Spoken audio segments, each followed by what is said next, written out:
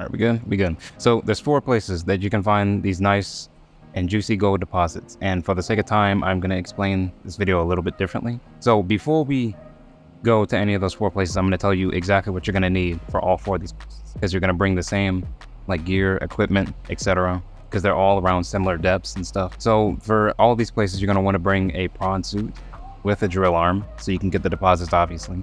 But with the prawn suit, you're going to want the Mark 1 depth module upgrade, because there's like two of these spots that go like a hair beneath 500 meters, which is the prawn suit's based out. Other than the prawn suit, you're also going to want to bring the stasis rifle, just in case, you know, for the threats that you're going to run into at these spots. So to reach the first spot, you're going to start from the giant coral tube that sticks up out of the water. If you don't know how to find it, I have a video on that. You're going to start from the coral tube, and you are going to look about 2.5 notches to the right of southeast. You're going to head that way until you reach a entrance, like a cave entrance in the grassy plateaus, which is going to take you to the jelly shroom caves. So let's go there. And the only thing that you're going to run into in terms of threats in this biome are crab snakes, which are like giant, extremely long snakes, which are kind of freaky looking. But they kind of hide in the mushrooms, the giant mushrooms that are in the jelly shroom caves. So you're gonna want to avoid those mushrooms while you're like walking around in the cave. But other than that, they don't really do that much damage when compared to like other larger creatures. So, you know, you can easily avoid them, or you can even kill them with the drill arm if you want. Anyways, we are here. This is the sort of cave you're going to be looking for, or a cave entrance you're going to be looking for. And once you find it, you're going to head down, and I will give you the coordinates for this entrance as well.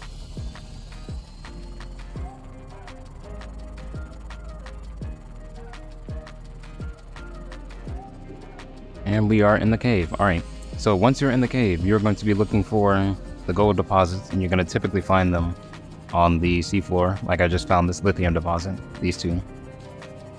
So yeah, you're just going to be looking around on the seafloor, and they're pretty easy to spot. Oh, well, there's one right there.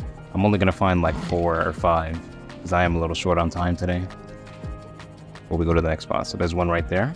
Now also keep in mind that you may find more deposits at these spots than there's another one right there, that's 2. You may find more deposits here, not even just here, at all the spots that I'm going to show. You may find more deposits or even less, depending on, you know, the save, because this game does have random spawns to a certain extent. So just because I find like maybe like, okay, there's 3 right there. So just because I might find like 5 here, in your game you might find like 3 or maybe even 7. So we found 3 so far, and there is 4. 4th one right there. Let's see if I can find a 5th one, and we can go on to the next spot. I apologize when I'm talking a little fast. I'm gonna put some text in just so y'all can get everything. There is another one right there, and that is our 5th one. Now 5. I'm sure I can probably find more if I look through the whole cave, but don't really have the time to be doing that today. So let's go on to the next spot. All right, and we're back. So to reach the next spot, I'm gonna start from the giant coral tube again. You're gonna start from the coral tube for every one of these spots, just so you know. So you're going to start on the coral tube again, but this time you are going to head about half of a notch to the right of northeast until you get into the bulb zone. Now in the bulb zone, you're going to run into quite a few different hostile creatures. The first one, and probably the biggest threat, is going to be the ampules that you'll run into here, which are super annoying because they have a lot of health, and they can also do quite a bit of damage. Even just by walking near them, they can damage you. So your best little bet against them is going to be to use the stasis rifle if they come after you, to freeze them, because you aren't going to be able to like attack them or anything, and you're probably not going to be able to kill them because they have a lot of health. So use the stasis rifle and freeze them, and then run away. The next thing you're going to run into are warpers, I think. If not, I'm going to cut this part out. I believe there's warpers in the bulb zone. It's been a while since I've been. But warpers can teleport you out of your prawn suit, and you can either run from them, you know, outrun them on the sea glide, or you can use your knife to just beat them up until they take enough damage to warp away. What else we got? Oh yeah, there's bone sharks here as well, which, I mean, they aren't even that bad, to be honest. You can easily kill them with the drill arm. You can avoid them. They aren't that bad here because they're not like, there's not a million of them here as compared to a place like the underwater islands where there's a whole bunch of them. You can either avoid them, just simply avoid them, or you can just attack them with your drill arm or use the stasis rifle, etc.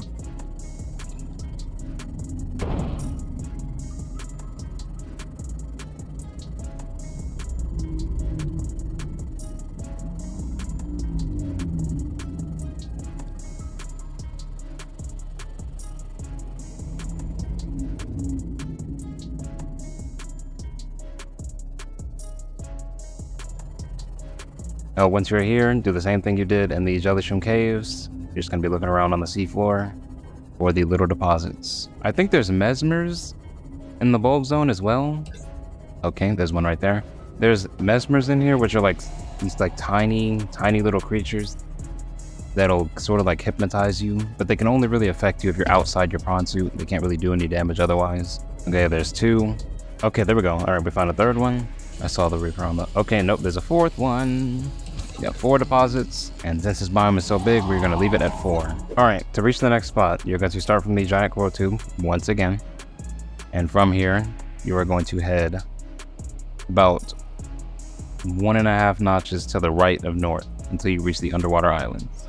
Now, going to the underwater islands, the only real threat you're gonna... what the freak did I just say? The only threat that you're gonna run into here are bone sharks, like you did at the bulb zone. But the difference here is there's a lot of them, like way more. I'd argue there's swarms of bone sharks here, which makes them a lot more dangerous in that regard, because if a whole bunch of them start attacking you at once, they can easily destroy your prawn suit and then easily kill you. So you're gonna want to be careful of them while you're down here. You can again hit them with the stasis rifle. If you charge it up, you can hit multiple at once. Well, actually, you can use the stasis rifle and then kill them with the drill arm if you want.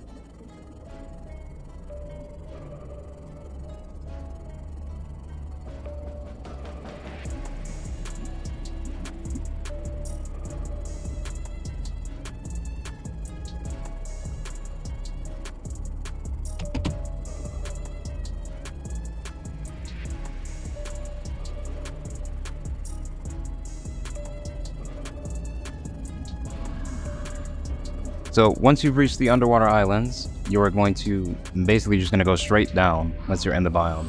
You're gonna go all the way down until you reach the very bottom of the biome, because there's a little floor.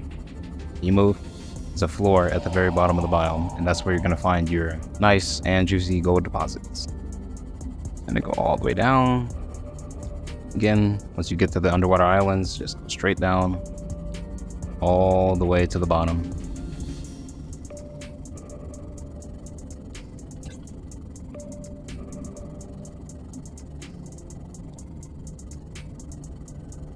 Alright, and once we are at the bottom, you can just start looking for gold deposits on the seafloor. I don't know what I just said. Did I say gold deposits? You can start looking for gold deposits along the seafloor, just like you did in the other 2 biomes.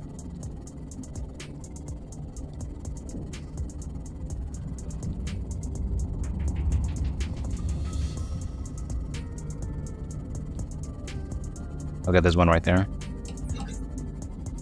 Got 1 so far. Okay, never mind. I didn't find just 1. I found 2.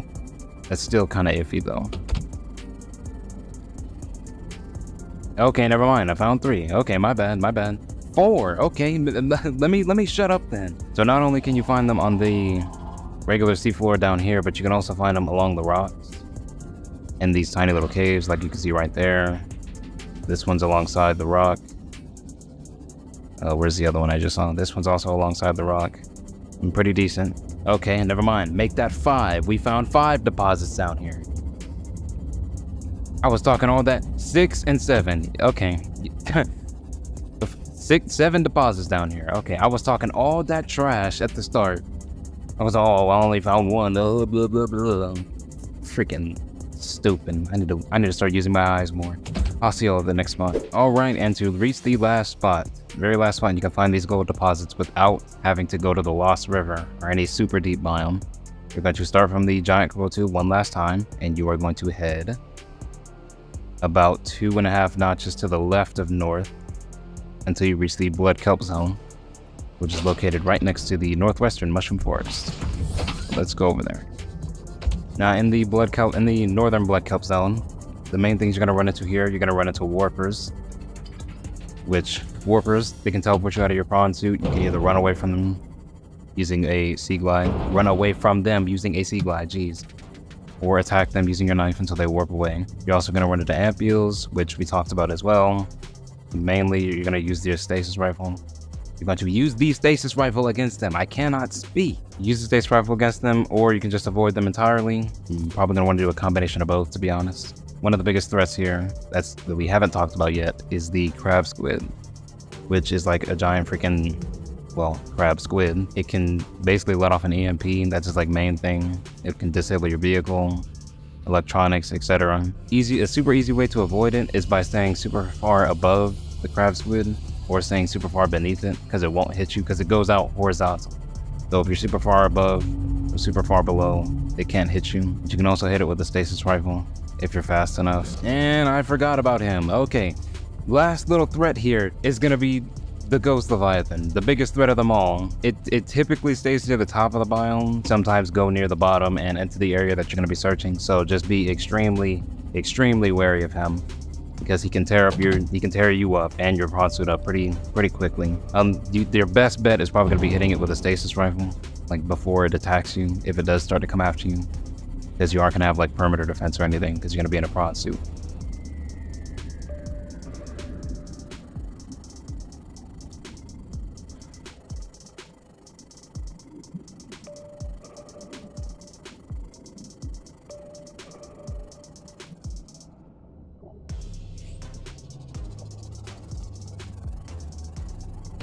Now that we're here, you're gonna want to head down into the biome. Don't go all the way down to the bottom, because that's like where the Lost River is.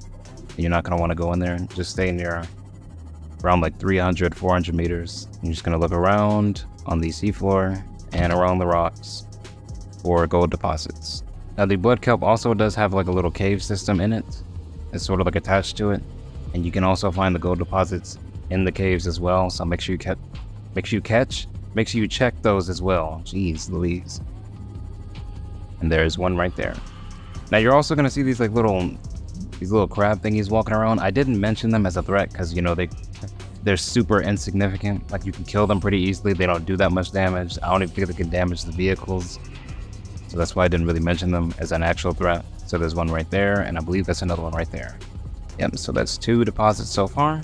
Is that 3? Is that 3 right there? Those. Yep, okay, so we got 3 deposits so far. Okay, 4. 4 all within like the same little spot. Oh, okay, there we go. Found our 6th guy right here. And that's down into the Lost River. We don't want to go down there. Okay, we got 7. So we found 7 here. 7 here, 4 at the underwater islands. I forget how much we found at the other places. I think we found 5 at the Jellyshroom Caves. Yeah, those are the 4 spots that you can find the gold deposits at without having to go in the Lost River and anything deeper than that. And yeah, I hope you enjoyed, and I will catch you in the next one. Peace.